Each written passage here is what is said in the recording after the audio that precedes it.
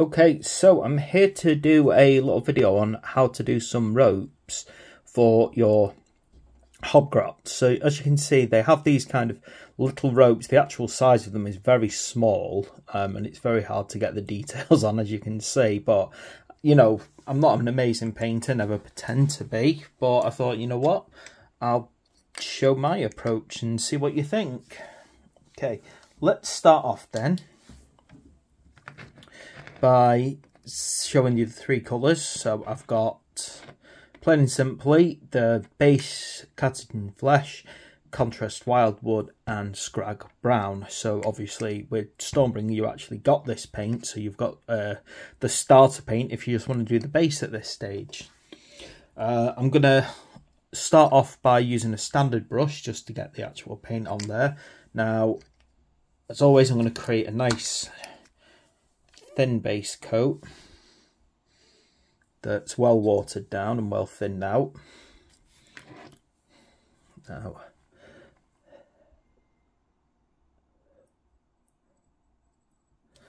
I should actually be really testing my skills right now and my ability to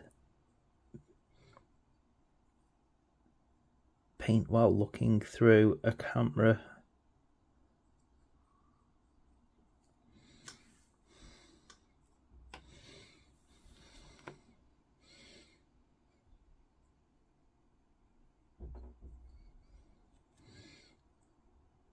As you can see on this, there are very, very small details. You have to be so careful. You can't just, you know, dip in and hope for the best, because otherwise you're going to end up rolling over the previous colours that you've put on. You can see that this Hobgrot is not quite fully along on his painting.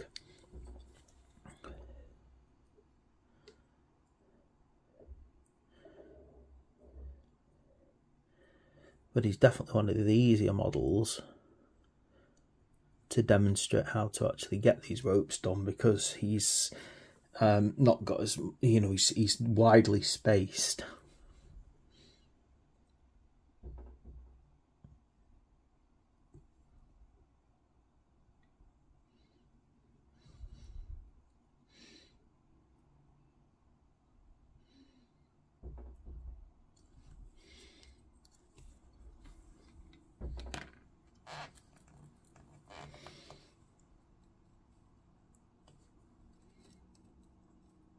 Now, as you can see, it gets very difficult getting into some of these tiny little details on them.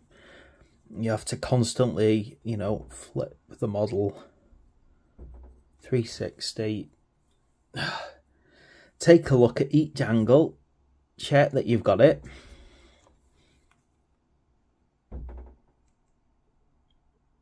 Your paint may be a bit streaky to begin with on something like this.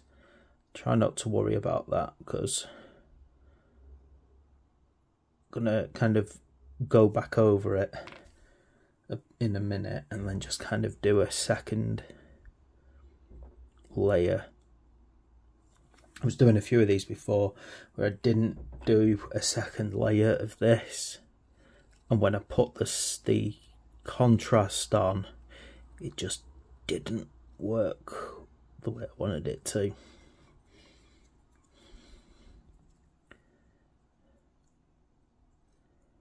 You can see that on the underside it's very difficult to get to. Don't try and, you know, rush it, just gentle dabs.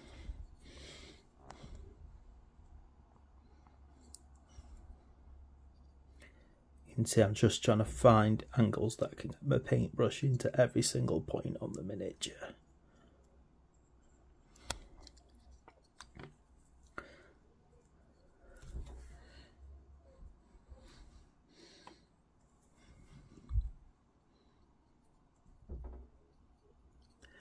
Right then, okay.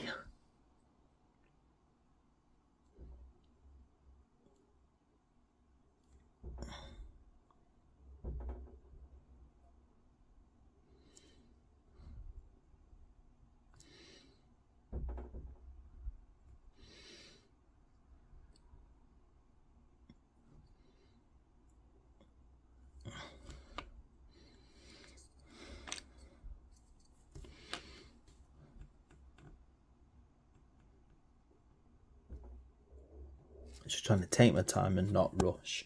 Part of the reason that I just go as slow as possible, you know, and just control my breathing really, is because what ends up happening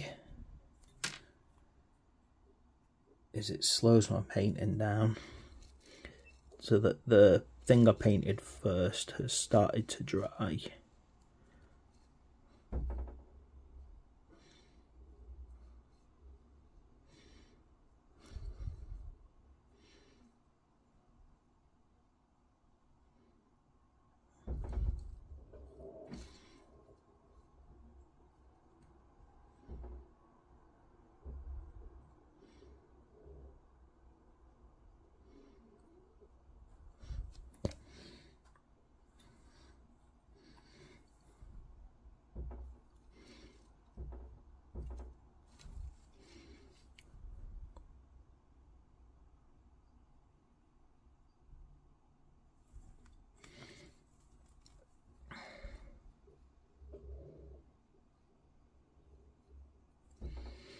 Right, okay, so what I've got there is my first layer on it. I've tried to be as careful as possible. As I said, I don't pretend to be a fantastic painter or a particularly steady-handed one, but you know what, I'm happy with the job I've done there.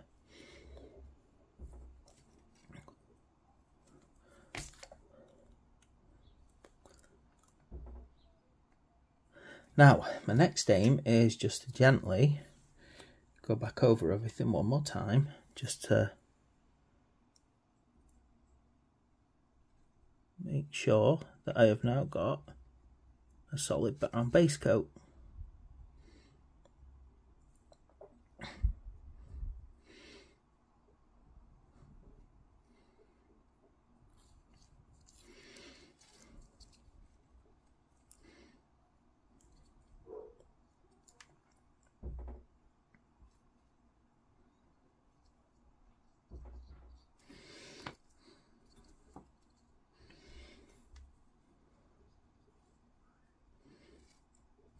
Now, just a word of advice, you may be tempted to paint your Hobgrots in batches. So you might be one of those people who will paint all of your, you know, all of your skin at once, all of your ropes at once. I am actually quite inclined to do that at times when it's line models, not so much with the champions. I don't tend to put champions on the mill, as it were. But if you're doing in batch, wash your brush after each model. So after each model, wash your brush and then make sure it's nice and clean, because even though I try and keep my brush wet, the particles underneath will start to dry up.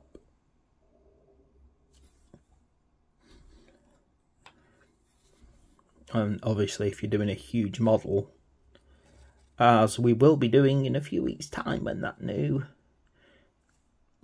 Stormbringer comes out, because obviously we're going to have chariots and all sorts to deal with. It's going to be awesome.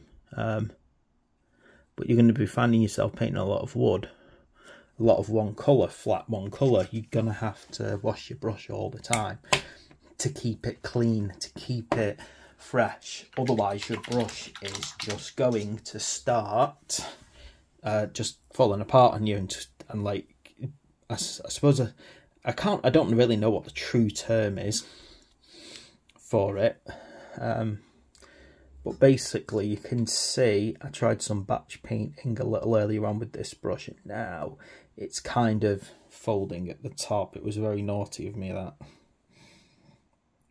But I've also managed to start fixing it by treating it a bit better, by twisting my brush gently, by teasing it gently. And as you can see, if you take care, you will restore your points. You start to restore your points. Don't ever be tempted to cut parts off a brush that are damaged. If you start doing that, you're basically going to end up, you know, wrecking them. You're going to make them shorter, fewer bristles.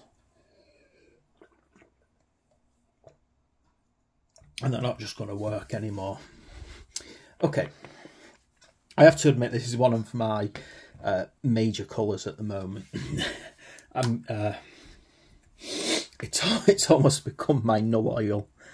It's a contrast. Now you'll see that what I'm doing is I'm wetting it.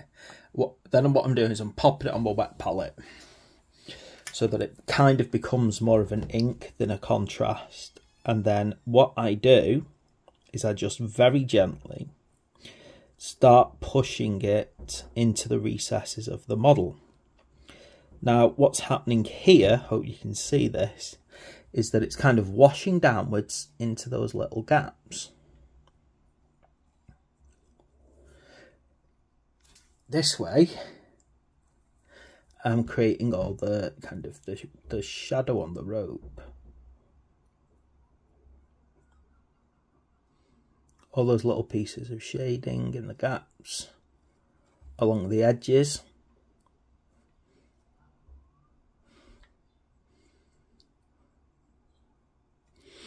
I do advise, you know, obviously, I know Stormbringer's fresh and you might be, you know, wanting to paint as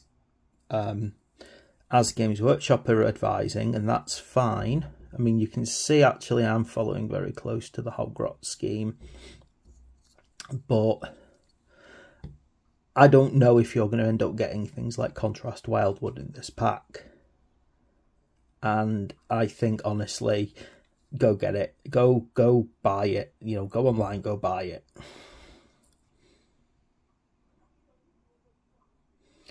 Because it's a really great paint. It on grey, if you wash it over grey, a light grey, it makes the light grey turn into a bronze and everything. It's really beautiful. I just find it so useful. It can be put on things like trees. I find that it makes them look like a deep earthy wood, which is why it's called wildwood. Yeah, so they're very useful getting hold of contrast paints and starting to learn all how to use them. They're sometimes referred to as speed paints as well. And people also use them for a method called the slap chop method, which, despite what people tell you, is not a magical way to paint miniatures fast and beautifully. It's a way that if you already know how to paint miniatures, is a great way to paint miniatures fast and effectively.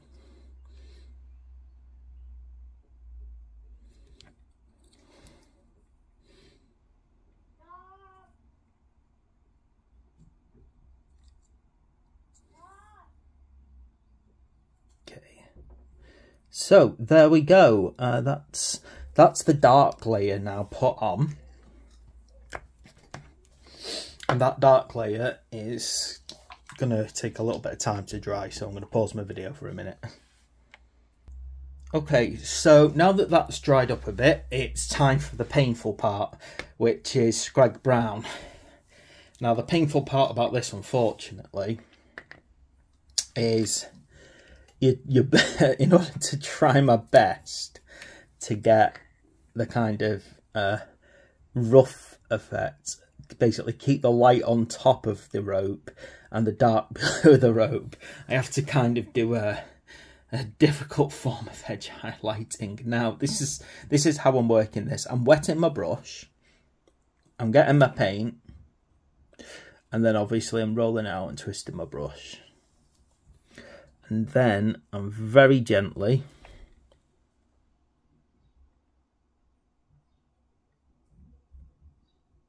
doing this. Now, the reason that it's so exhausting is because as I'm doing it,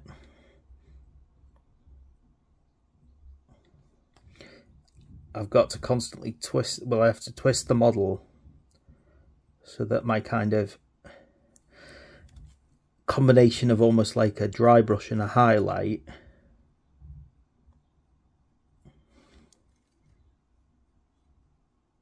is just catching it.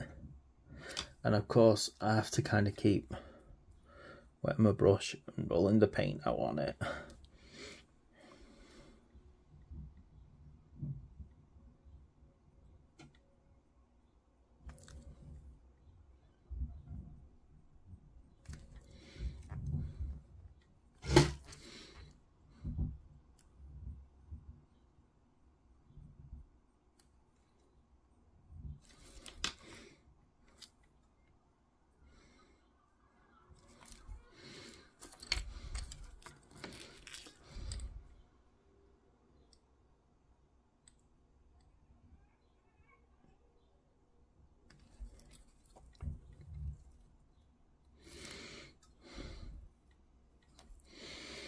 can see, I'm having to twist it in all different directions so that I highlight just in the right place.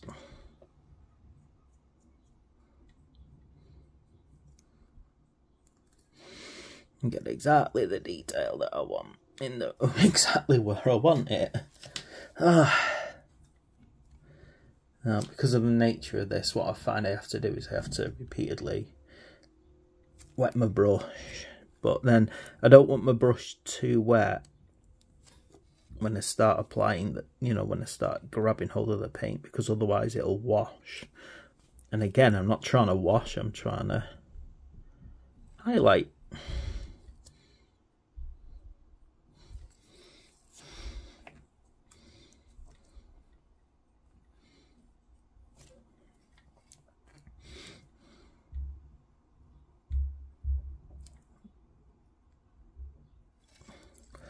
And you can see, I mean, as I said, I'm not doing insanely amazing thing with my painting here, or at least I don't think I am. Sure, I've had, you know, decades of carefully learning how to hold a brush and position myself and things like that, but to be quite honest, I also have a quite serious bad back and aggressive fibromyalgia, which is a horrible condition to have when you enjoy painting.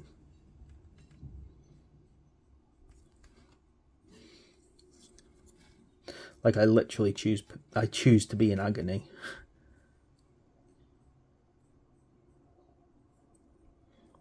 Just so I can enjoy my hobby. Oh, right then. There we go.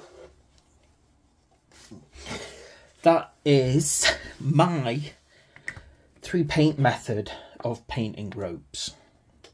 Hopefully you found it useful. Hopefully, you know, you're not looking at it and thinking it's terrible. I'm actually quite proud. Some of my other ones that I did look terrible. So there we go. My 3-paint, Catachan for the base, Wildwood contrast for the kind of inking, the shadows, as it were, and then Scrag Brown to pick out the highlights. I hope you found that useful. Please like and subscribe.